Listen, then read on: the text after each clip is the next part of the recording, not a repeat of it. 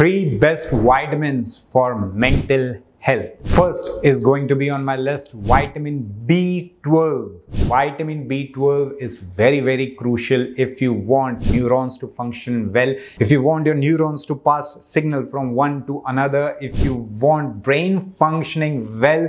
Vitamin B12 is very crucial, but I am surprised to see how many people are deficit or are having lower range of vitamin B12. If you want your neurons, your nerves to be healthy, if you want myelin sheath that is above neurons to be healthy, so that your nerves are healthy, you are not in pain, you are not feeling that tingling sensation in your body or that uncomfort in your body, you have to have good level of vitamin B12. And if you will buy vitamin B12, always read the label. Always buy methylocobalamin.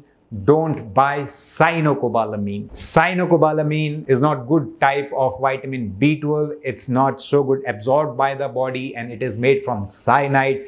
Even if they say that, okay, it's in very less quantity. Anyways, I don't want to put cyanide in my body or in the body of my patients or the people I know. That's why I'm telling you also, always read the label and always buy methylocobalamin, not cyanocobalamin. If you are interested to know about what are the natural stuff from where you can get vitamin B12, I have a whole dedicated video upon vitamin B12.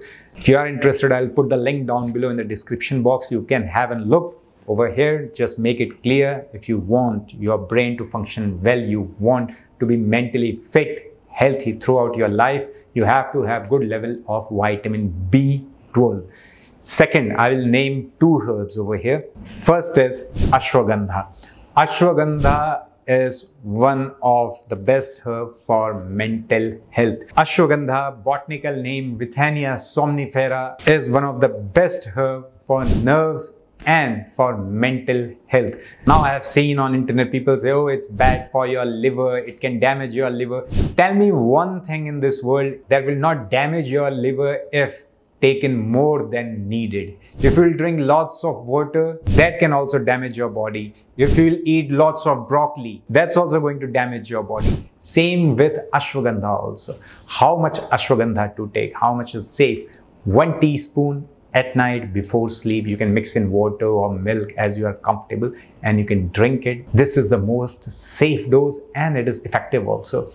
If you talk about the tablets, 1 or 2 tablets 2 times in a day, you can take them. Tablets have very less amount of ashwagandha in them. That's why I always prefer use of powders. And for how long to take? 2 to 3 months, not more. Then there should be a gap of at least 1 month or 1.5 months, and then you can repeat again, but not more than 1 or 2 months. So ashwagandha works, but if someone is afraid of ashwagandha or doesn't like the taste or thinks that ashwagandha decreases or increases the blood pressure, so those people can go for Brahmi. Ayurveda says is an awesome herb to be used for any of the positive effect that you want on your mental health, for neuron health, for good blood circulation, giving antioxidants to the body, you name it, and all these functions are of Brahmi. Brahmi can be taken for long, for 6 months, 8 months without any gap. Brahmi keeps your gut healthy.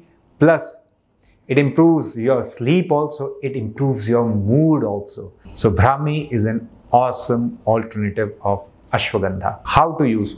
1 teaspoon, 2 times in a day, empty stomach. You can use Brahmi powder. Don't mix it with milk. You can just take it with water. Tablets, 2 tablets, 2 times in a day, empty stomach. Yes, you can drink them with water. So, this is how Brahmi should be taken. Now, the third vitamin is vitamin D. Yes, why vitamin D? Because lower levels of vitamin D3 are directly associated with anxiety, depression, mood swings, and many times in all these conditions, just giving vitamin D3 helps. Or yes, for sure, sun exposure will be much better than giving vitamin D3 in the tablets form. So check your levels of vitamin D3 and they should not be just normal, they should be good.